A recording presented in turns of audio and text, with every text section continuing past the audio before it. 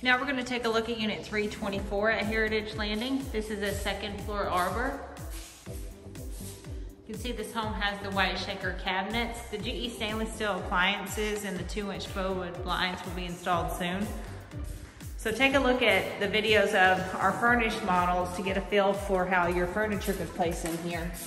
I just wanted to give you guys a quick glance at what the view will be.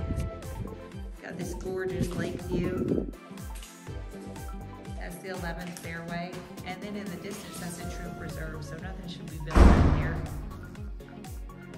Down here where the sand is will wind up being sodded and it'll be really pretty. So again, this is Unit 324 at Heritage Landing. If you have any questions on this or any of our other homes here at Heritage Landing, please give me a call, and if you drop by, please be sure to ask for ALISA.